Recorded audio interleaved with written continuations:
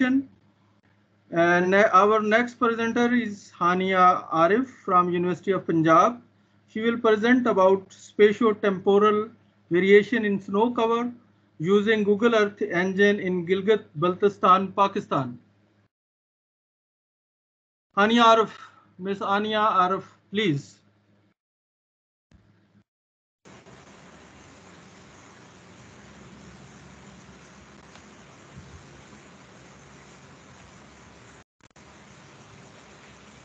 Assalamualaikum. Can you see my yes presentation? Yes, we can see your presentation. We can listen you. Just go to the presentation mode. Yes. Yes, sir. Sir, my name is Hania Arif, and my co-author is Hafiz Haroon, and this work is supervised by Dr. Saeed Amir Mahmood. The topic of presentation is special temporal variation in snow cover using Google Earth Engine in Gilgit-Baltistan of Pakistan. This is the outline of my presentation. Miss Hania, please go to the presentation mode. Sir, it is. It is yes, yes. Go to the presentation mode. Yes. Okay, sir. Okay, I think there is some problem. You can present. Okay. Sir, my slides are visible? Yes, visible. Okay. Okay. This is the outline of my presentation. When we are talking about the study area, this is our study area, this is the Pakistan, and the highlighted is the GB area of Pakistan. When we are talking about the snow melt is the major element of the worldwide water movement. The significance of snow melt depends greatly to the physiography of the basin and the climatic condition. Upper Indus Basin contribute almost 70% of the hydrological basin in overall over Indus Basin river. The central Karakoram is the one of the most highly glaciated area outside the polar region. Basically, the concept of this work is the IPCC report, which have launched in 2007. They claim that glacier in Pakistan glacier will be vanished in this earth.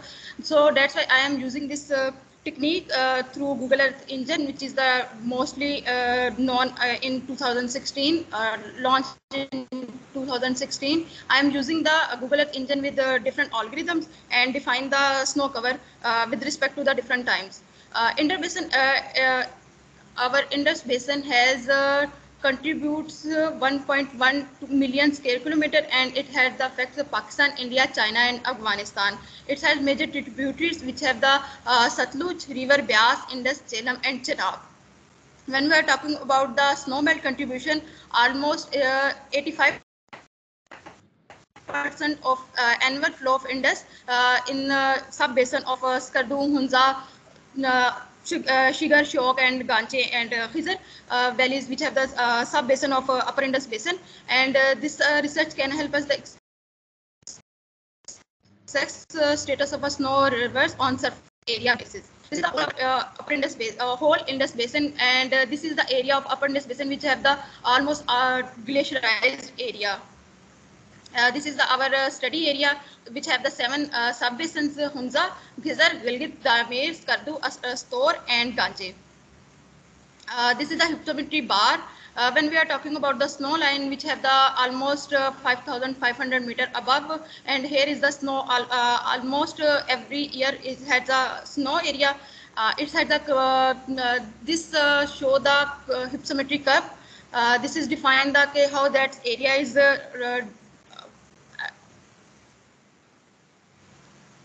Snow trend in GB in 2000, we use the modest data and apply the different algorithms on it with the help of Google Earth Engine, and modest data set launched in 18th of 2000, and that's why the January data is not available in this in 2000, and this is the called the mean of fabric March and each year, and this is present the overall snow area, and it's the trend of that algorithm, which shows that in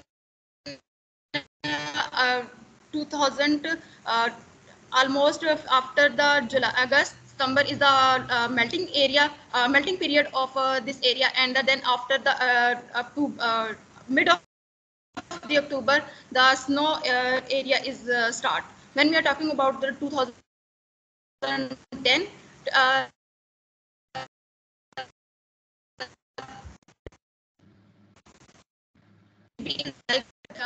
snow cover in different time zone, like in January, February, March, April, May, and up to on December. The trend of 2020, when we see in January and February snow is not when you're talking about the fluctuation in sudden fluctuation in snow cover area, and this is the overall 2000 to 2020 snow cover, which shows the special temporal distribution. When we are talking about the 16 and 17 year, here it's the when we are seeing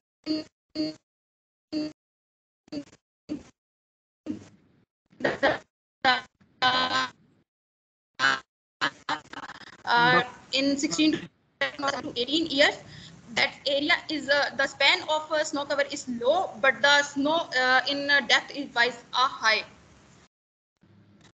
This is the variation of snow cover in each month. When we are talking about the maximum time zone, the February has a maximum snow cover area, and the August has the minimum snow cover area, and almost fluctuation is the 10% to 18%. In February, almost 10% area is just left over, which have the just flowing water, and but in August, snow cover is maximum snow cover is snow free area we see in this map. Miss Then we have Hania, analysis. Yes. Miss Hania, your Yes. your slides are not moving, I think. Please check it. Yes. Your slides are not moving. Yes. Sir, no, it's moving. Okay. No. Please share again, I think. Sir, okay, I share it again. Yeah.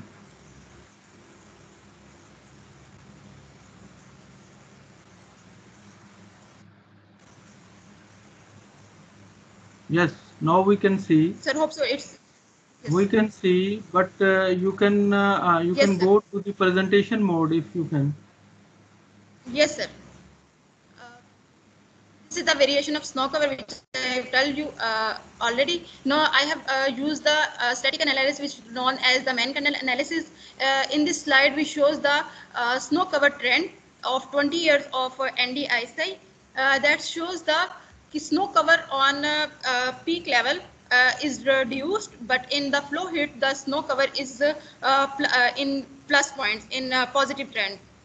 When we are talking about the conclusion of this work is we use the modest data 2000 to 2020 using Google Earth Engine. It found the fluctuation in trend, but not the vanish the whole trend, whole glaciers in this area.